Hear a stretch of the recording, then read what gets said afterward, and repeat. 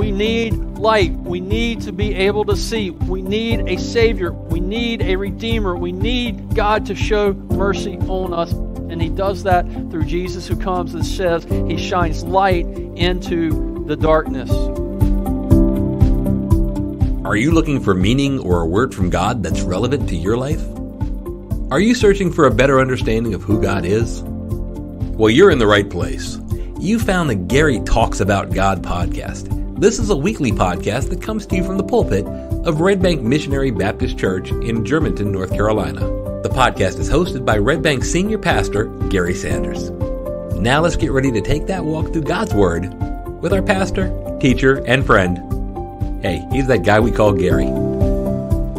This morning, if you have your Bibles, we'll be in Luke chapter 1 again this morning, continuing on as we look through the songs of Christmas. And as you turn there, this morning we're going to be looking at Zechariah's song. Zechariah, as a reminder, is married to Elizabeth, whom we saw last week is Mary's cousin. Now, interestingly enough, Mary's song in the book of Luke occurs first. We read her song first.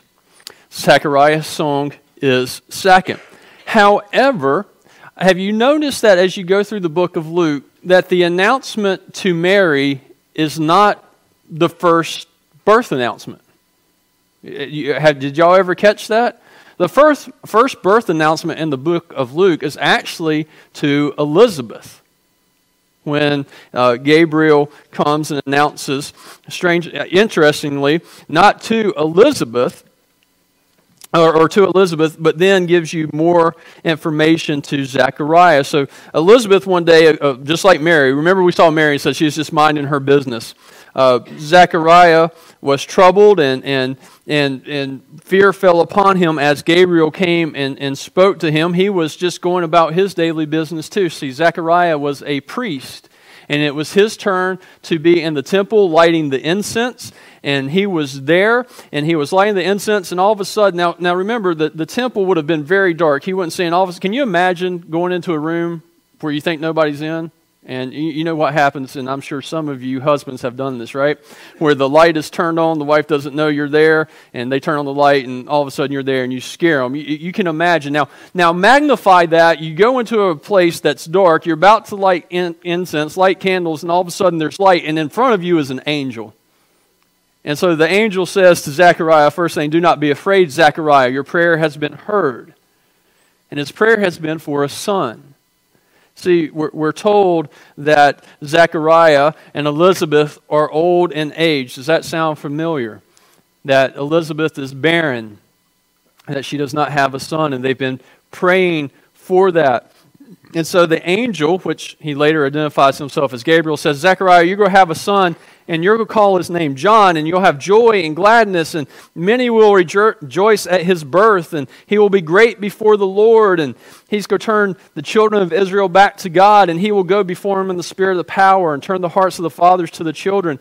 And so Zechariah, while he's performing his duties in the temple, gets this incredible birth announcement.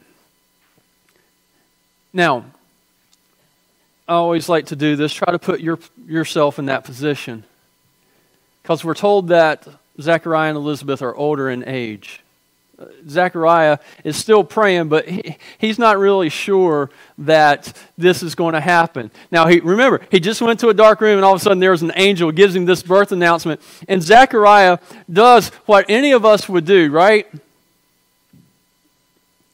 How shall I know this? It's not that I don't believe you. I mean, I can clearly see that you're an angel, but how do I know that this is going to happen? How do I know what you're saying is true? By the way, in case you didn't know, Mr. Angel, I'm old. My wife is old. We're advanced in years. And I love this. Gabriel basically pulls out the angel card, if you would. In Luke chapter 1, verse 19, it says, and the angel answered him. And I can imagine Gabriel just being a little bit indignant, right? I mean, he's an angel, for crying out loud. He just showed up out of nowhere, gives you this announcement, and the first thing that you wanted to say after all this is, yeah, but how do I know you're really telling me the truth? And so Gabriel looks at him and says, I'm Gabriel. I stand in the presence of God. Do you think, Zechariah, I might know what's going on? And I was sent to speak to you and to bring you this good news. So he says, I'm Gabriel, I'm an angel. I stand in God's presence and I bring you this news, which means the news isn't coming from him, it's coming from God. The news is sent by God. And so Zechariah just is still standing there, unable to speak. And so Gabriel says, look, you're now going to be silent and not be able to speak until all these things come to pass, until your child is born. And so for the next 9 months, Zechariah is quiet. He can't talk. He can't speak. Until 9 months later, one day, his wife goes into labor. She has the baby. She looks down at the baby and says, we're going to name the baby John. And everybody's going, wait a minute. You can't name the baby John. You don't have anybody in your house who is named John. Why are you going to name this child John? It doesn't make any sense. And at that time, it says that Zechariah, in verse 63, took a writing tablet and wrote, his name is John. And then in verse 64 it says, and immediately his mouth was open and his tongues loosed, and he spoke blessing on God. For 9 months he hasn't been able to talk, and now he speaks, and the first thing he does is start blessing God. And then we read what he spoke. Verse 68 says, blessed be the Lord God of Israel, for he has visited and redeemed his people, and has raised up a horn of salvation for us in the house of his servant David, as he spoke by the mouth of his holy prophets from of old, that we should be saved from our enemies, and from the hand of all who hate us, to show the mercy promised to our fathers, and to remember his holy covenant. The oath that he swore to our father Abraham, to grant us that we, being delivered from the hand of our enemies, might serve him without fear, in holiness and righteousness before him all our days. And you, child, will be called the prophet of the Most High, for you will go before the Lord to prepare his ways, to give knowledge of salvation to his people, and the forgiveness of their sins, because of the tender mercy of our God, whereby the sunrise shall visit us from on high, to give light to those who sit in darkness and in shadow of death, to guide our feet into the way of peace. This morning, as we look at Zechariah's song, Zechariah tells us that there is a purpose to what is happening, right? He says that the Lord has visited. When you visit somebody, it's typically purposeful, right? The idea of a visit is you got up, you went somewhere, whether it's their house, whether it's shopping, whether it's for lunch, you went with a purpose to visit them. There was something going on. You wanted to be there. And so Zechariah draws our attention to the fact that there is a purpose behind God visiting his people. And then he gives us 4 reasons for that. And the first one is this: Jesus came to redeem sinners. Jesus came to redeem sinners. This is where it all starts. He's visited and he has redeemed. Now, to understand the importance of that, we've got to remember what redeem means. To redeem means to buy back. Next time you go and you buy a bottle of Coke, Sprite, Diet Coke, Dr. Pepper. Gary, you didn't pick my favorite one. I know, I'm sorry. Look at the bottle. Turn it around to the back, and you're going to see in Maine it's 5 cents, in Michigan it's 10 cents. And what that is you take that bottle back. So if the Coke was $1, you would get to the cash register, you would pay $1.05. And then when you finished your Coke, you would take your Coke back to a place called, are you ready for this? A redemption center. And you would give them the bottle, and they would give you 5 cents. They're buying back the bottle for you. It's like the companies are buying it back. And that's exactly what redemption is. It's to buy back. And in biblical terms, Jesus has bought us back from our sin. And there's the problem. The problem is with us. The problem is with man. And the problem is that we are covered in sin. And I know if you're like me this morning, you don't like to think of yourself as a sinner. It's not a comfortable thought. It makes us feel bad, but we are. We are all sinners. Now, sin doesn't just mean to do something bad, because we kind of use that, right? Sin, well, I did something bad, I sinned. Sin is completely different. Yes, it has that element of bad, but the real definition of sin is to miss the mark. Imagine you are shooting at a target, and you have a bullseye down there, and you're trying to hit that target. You want to hit that center bullseye, and you pull back your bow, and you got your arrow, and you let it fly, and you watch that arrow fly way over the target. All right, you pull out another arrow from your quiver, you let it fly. This time, it hits in the grass 10 feet in front. You ever notice how hard it is to find those that hit 10 feet in front of the target? You're like, I know it's right there, it's in the ground. Where is it? But you spend 10 minutes trying to find it. You shoot another one, you miss wide left. Shoot another one, miss wide right. You shoot one, you think, yeah, finally, I hit the target, only to look and see you're just barely hanging in. Somehow you manage to get that arrow in on the side of the target. It just kind of dangles down there at the bottom, you know. You missed the target. That's sin. No matter how hard we try, we miss the target every single time. We miss that perfect obedience to God's law. We can't do it. For we all have sinned and fallen short of the glory of God. Every last one of us. Even on our very best days when we try to please God and have our best day ever, we still miss the mark. And it doesn't matter if we miss by an inch or by a mile. We still miss. So Zechariah starts by telling us that is why he came. He's visited so that he could come and he could redeem his people. He could redeem sinners out of the bondage and the snare of sin. And in that wording, we come face to face with the truth that we are powerless to rectify our sinful situation. So Jesus comes. And as he comes, Zechariah then draws our attention to the fact that he has come to demonstrate mercy in verse 72, where it says, to show the mercy promised to our fathers. See, we're trapped in that sin. We can't do anything. So the question now becomes, what is God going to do? Now, I can't think of all the ways or everything that God can do. All right, I'm not God. But it seems to me God had essentially two choices. Choice number one would be do nothing and let us die in our sin. Choice number two would be to do something, to demonstrate mercy towards us so that we don't die in our sin. Those are the two choices. God decides to demonstrate mercy towards us. He chose mercy. And when you go and you look up the dictionary definition of mercy, it says compassion or forbearance shown, especially to an offender or to one subject to one's power.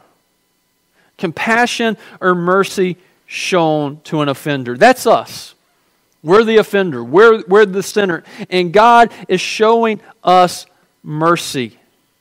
We've missed the mark with our sin. We've missed it. And so God is within His power to punish us for that as a holy, righteous God. But He doesn't.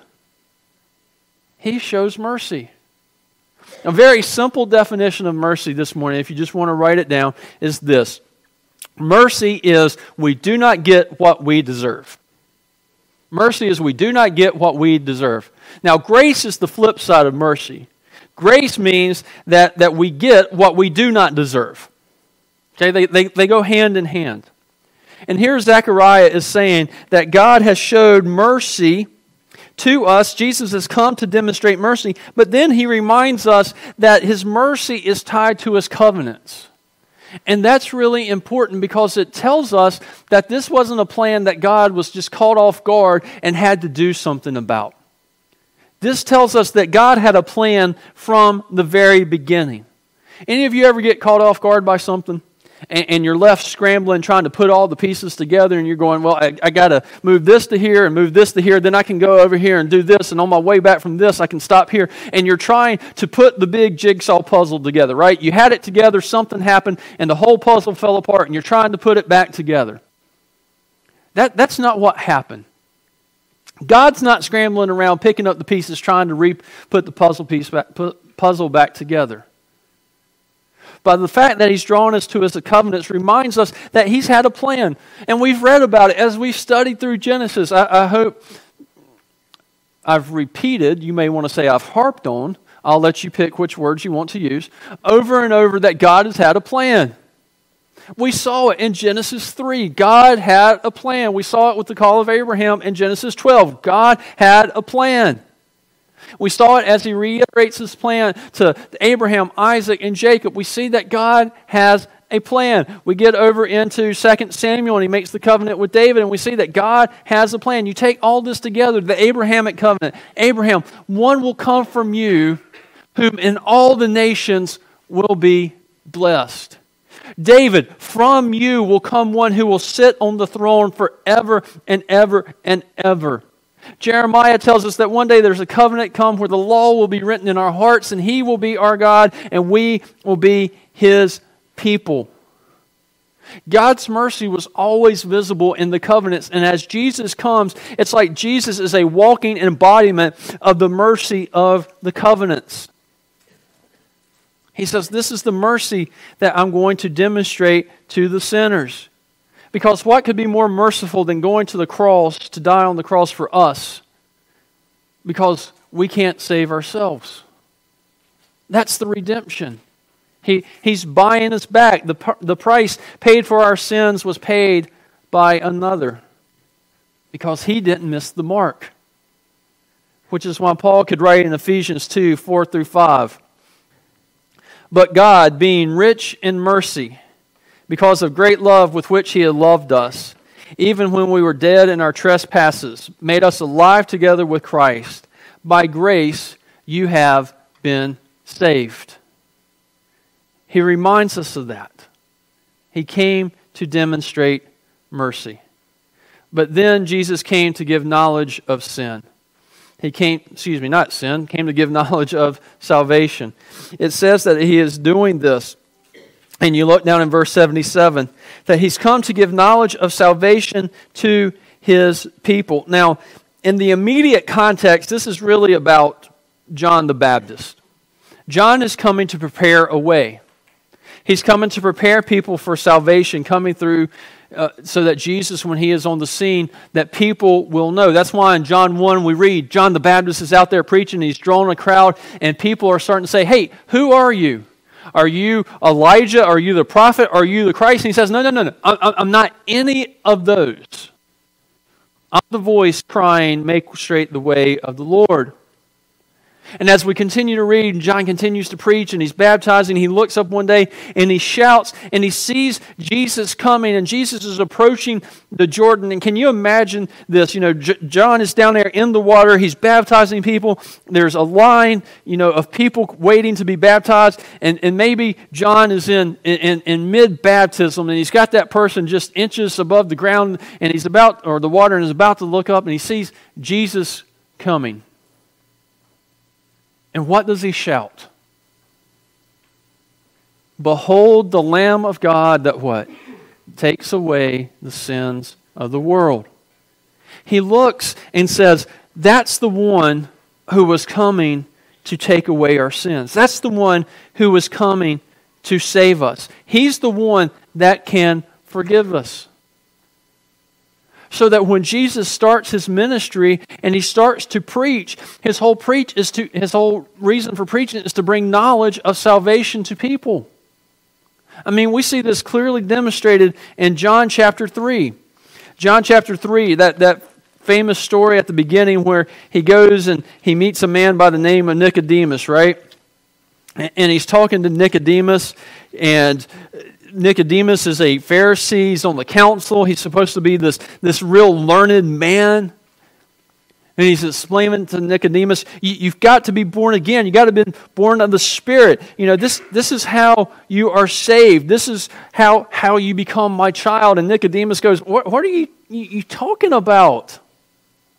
How is this possible? And Jesus gives him that explanation. And sometimes what we forget that is John 3:16 is part of that explanation to Nicodemus. Jesus is talking to him. And he says, Nicodemus, this is how it all works. This is it. And he's telling him, and he brings him to the point of the knowledge of salvation. How it's going to work. For God so loved the world that he gave his only Son, that whoever believes in him should not perish, but have eternal life. Nicodemus, that's the way to salvation. I'm the Messiah. I'm the one that God has given. And remember that word so. We use it incorrectly, right? You ever heard the preacher talk about for God so, and he drags out the so really, really, really long, and you just think, wow, that's an intense modifier. That's not quite right. It's actually for God loved the world in this way. How did he demonstrate? In what way did God demonstrate that he loved the world? This is how he demonstrated it, Nicodemus, that he gave his Son, that if you believe in me, you won't perish. Nicodemus, that's the knowledge of salvation. And he continues, Jesus does, to preach this over and over and over. He makes the way clear. He never hides it, even when he's talking to people and they don't get it. We read through in his disciples and we see over and over and over, they don't get it. And we go, how could they not get it? Insert yourself. How many times have we not got what God has told us? So it brings us to John 14, right? Jesus is talking there to his disciples and he's speaking to them. And he's telling them, this is after Simon Peter comes and asks the question, where are you going? One of those straightforward questions. Where are you going? Well, I'm going up to Nazareth, and I'm going to stay there for a couple of days, and then I'm going to take a few days off, and on the coast there, Galilee Sea. You can find me there for about 3 or 4 days. Then I got a preaching engagement, down the bottom in Jerusalem. That's probably what Simon is thinking. Jesus starts to talk, and he starts to speak. Where I'm going, you can't follow me. And Peter, right? Peter, we followed you this far. We've gotten over the mountains. We think we can follow you some more. So where are you going? And then Jesus says, hey, will you lay down your life for me? Yeah, absolutely. I'll lay down my life for you.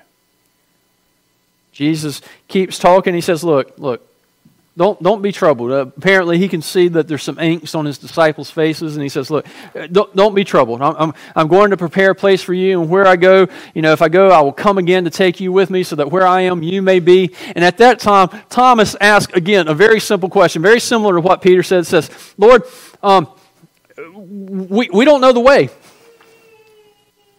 You didn't tell Peter where you were going.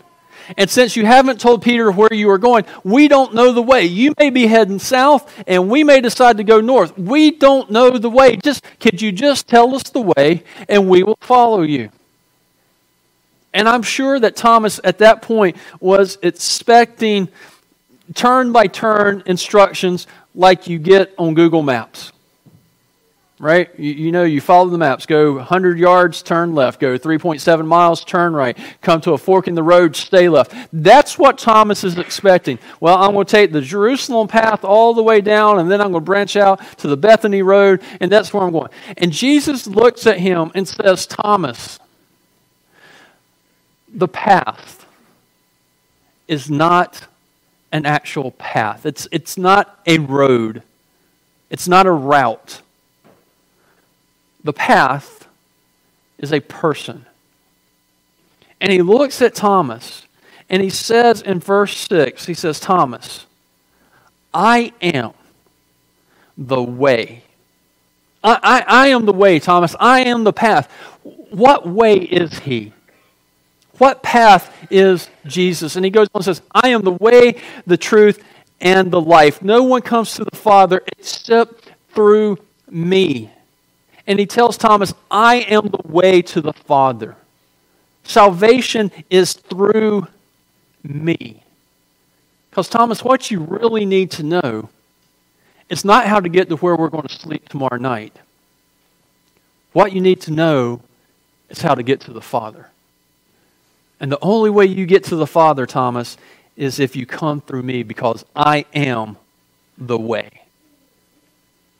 But then finally, Zechariah ties it all together by telling us that Jesus came to give light to the world. He comes to give light to the world. Verse 79, and we read the Isaiah 9 passage this morning as well. To give light to those who sit in darkness and in the shadow of death, to guide our feet into the way of peace. And this really ties it all together. Right? We all know what darkness is. We all know what it feels like in the morning to see that sun come up and drive the darkness away. And you go from that cool of the night possibly to the warmth and the security of the light, and everything becomes clearer in the light. You can do things in the light. You can work outside in the light. You can read in the light. Everything becomes so much more clear and understandable in the light. It says that Jesus came to give us light because we sit in darkness and we can't see. And it's not a physical darkness, but it is a spiritual darkness taking us back to our sin problem. Because that's the core of our problem. Every ill in the world is traced back to our sin nature. Every single one. But we sit in the darkness, and in the darkness you don't know where the way out is. You can't get out. You can't find the door. And so there you sit in the darkness with the shadow of death lingering over you until the day that the shadow becomes a reality, and you're sitting there in the dark. We need light. We need to be able to see. We need a Savior. We need a Redeemer. We need God to show mercy on us, and He does that through Jesus, who comes and says He shines light into the darkness.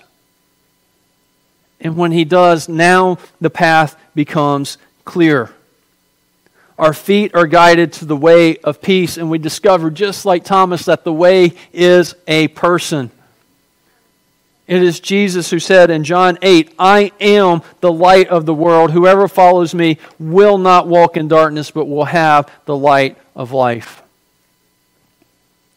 And so Jesus is calling people out of the darkness, calling us to Himself, offering the salvation that He offers because He knows that we can't do it ourselves, and if left to ourselves, we're going to sit in the darkness for all eternity. And into that He comes and He shines the brightness of light into it and says, "I am the way."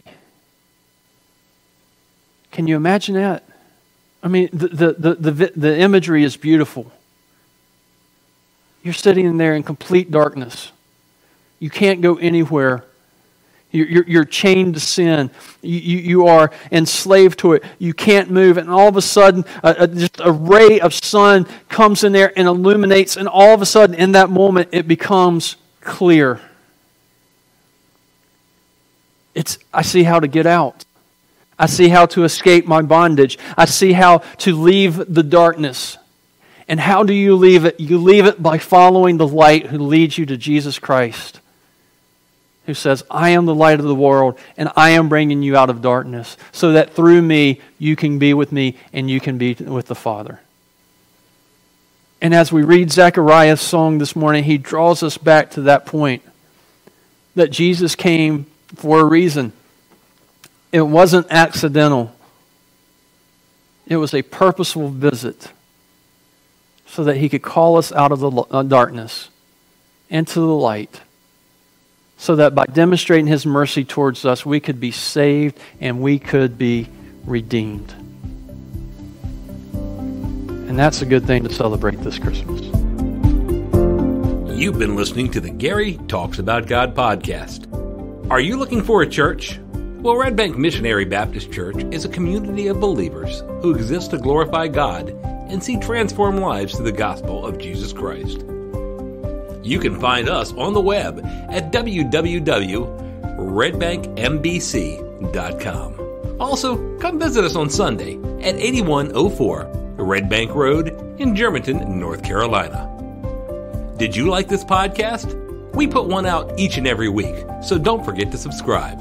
We hope this has been a blessing to you, and we thank you for listening.